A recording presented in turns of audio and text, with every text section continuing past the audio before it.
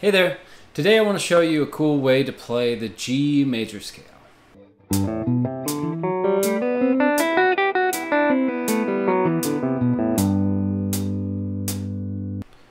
So this way of playing the G scale has a really rich sound and it resonates really nicely because you're playing open strings as well as close intervals on adjacent strings to allow more than one note to ring out at the same time, and you're never playing consecutive notes on the same string like this. Rather, you're playing consecutive notes on different strings, always on a different string, so it creates a really nice open ringing sound.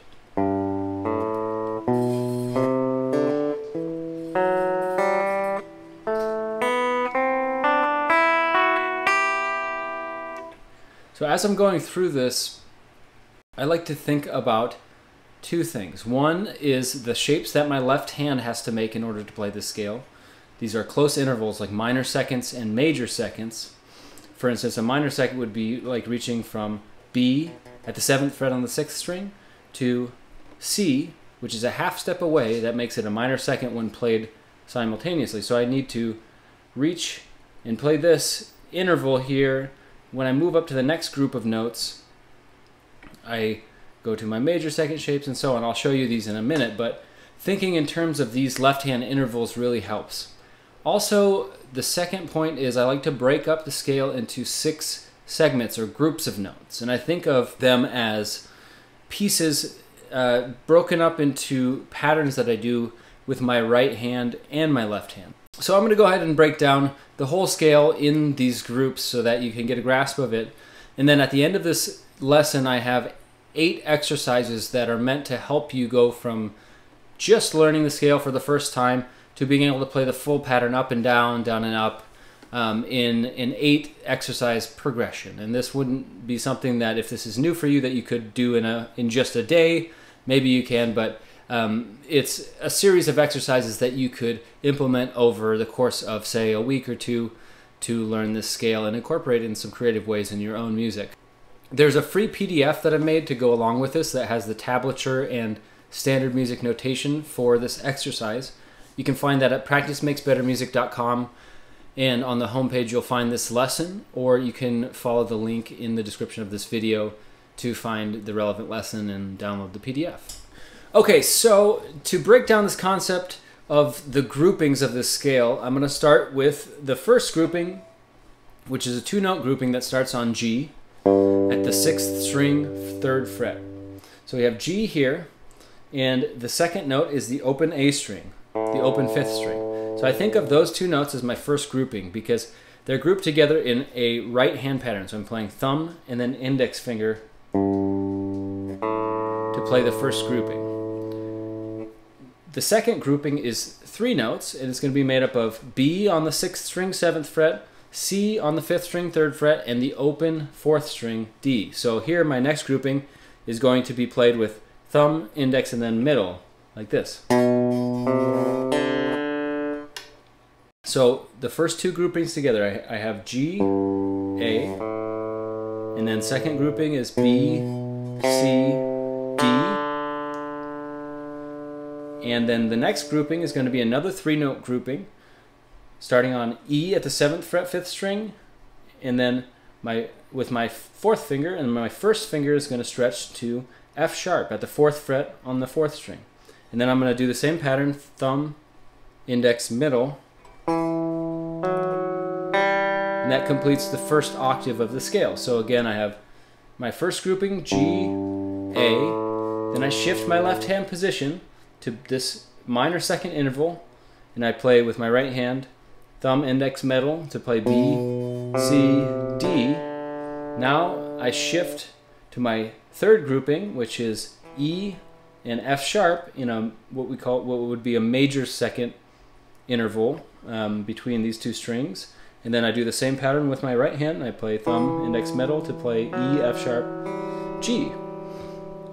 Now the next grouping, grouping number 4, is going to be only 2 notes, and it's the most unusual grouping of this pattern. And here you're going to play A at the 4th string, 7th fret, and then you're going to skip the 3rd string here and with your middle finger pluck the open second string to get that B. So that's our fourth grouping. So if I add that from the beginning, I have G, A, B, C, D, E, F sharp, G, and here A, open second string for B.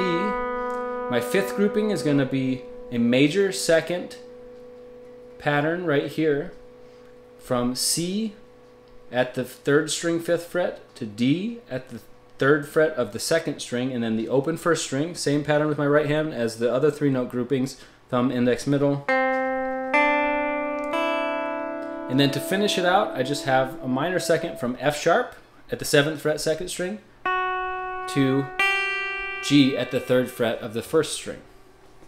Okay, so to go in reverse from there, we'd have group 6, which is just the G and F sharp, a 2-note grouping, and then we have the backwards pattern in our right hand. So for that first one, I'm going to pluck middle index, and then my fifth grouping is E, D, C, which I'm going to use middle index thumb, and then here I have my fourth grouping, which is just the open B string and then A on the 4th string, and then I go down to a 3-note grouping, G, open G, F sharp, E, another 3-note grouping, D, C, B, and then the final 2-note grouping, A, G. And that's my full scale.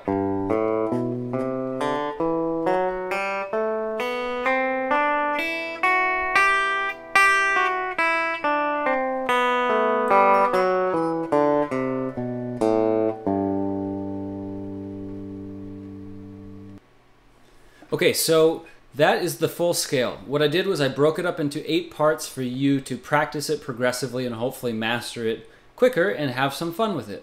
The free PDF of the sheet music is available at my website, which is practicemakesbettermusic.com, and you can find the lesson either on the home page of the website or by following the link in the description below this video.